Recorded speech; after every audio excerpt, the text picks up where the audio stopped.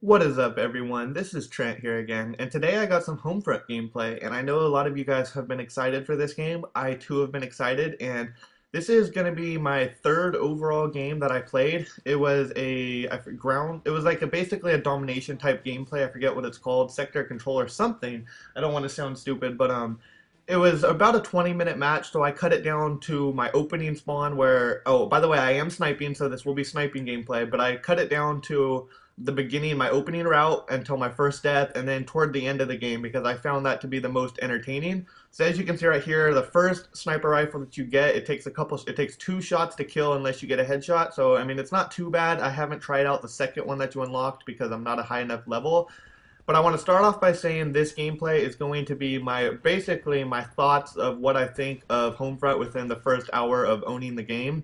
And I want you guys to know that I have not watched one Homefront video and I have not talked to one other YouTuber about this game. This is complete my own personal opinions of my first hour of playing the game. And what I've come to a conclusion is that it's similar to shit, what's that game called? It's similar to Battlefield. I really don't play it, so that's why I forgot what it's called. I don't like it, but it's similar to that in the way that you move. Like it's kind of slow paced like that. As you can see in this game, I'm having to play defensive when I'm using the sniper rifle. My first game, I tried to run around with it, and it was just really hard because you can't really quick scope with it. It's really hard to like rush and run around with this game, especially with the sniper rifle. So I had to play super defensive, which isn't my style. I don't like playing defensive. It's not how I like to play, so that's one of the things I didn't like about it. But there is more. I liked more things about this game than I didn't. I found it to be quite fun, even though I found a lot of people saying that it wasn't that great. I think it's a great game. What I did like about it was all the customization features that you had in this game. You can customize literally everything just as if you were playing Black Ops.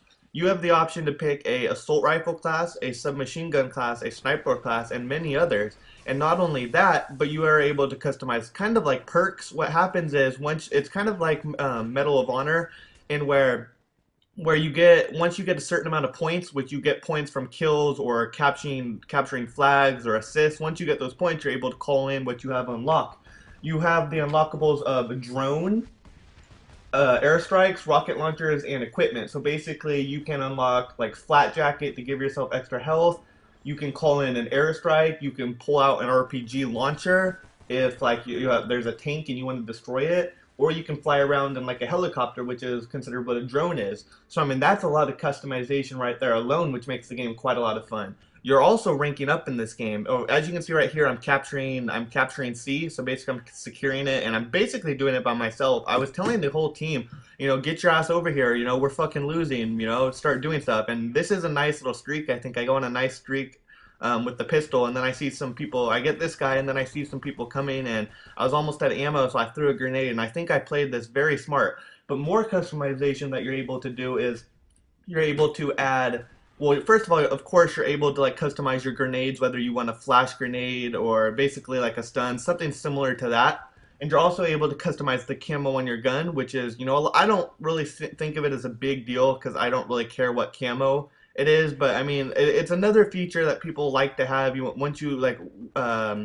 Once you get to a certain level, you can unlock different features, which, it always gives more people a reason to play, which makes the game even that much more addicting, which I think is the reason why people play these games for a long time, is for the fact that they are addicting. And I can see this game being quite addicting, but one of the things that I like about this game, about customization on the gun, is the fact of all the features that you're able to put on your gun, all the attachments.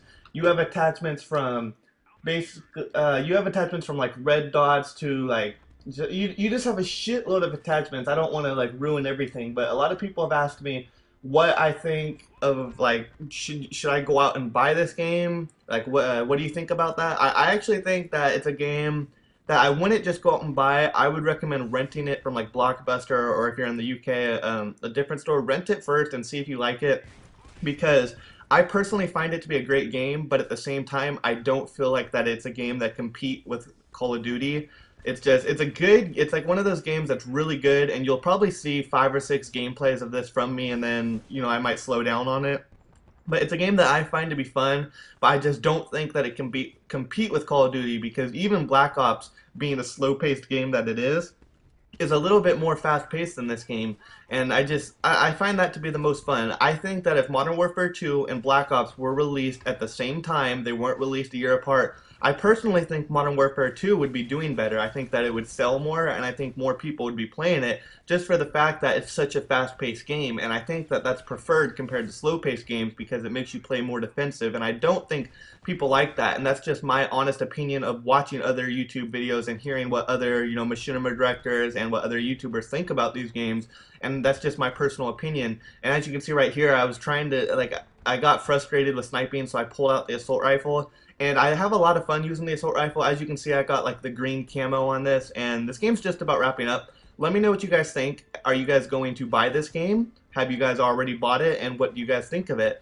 That's about it, guys. I hope everyone has a great day. And please, if you liked this video, please leave a rating. I think every commentator asks in their videos because, I mean, realistically, it's really hard to get views these days, especially when you're a smaller channel like mine compared to, the big channels that are doing all these giveaways and stuff. It's really hard to get the views, and it just really helps everyone. So if you guys want to help me out, go ahead and favorite. Have a great day, guys. Bye.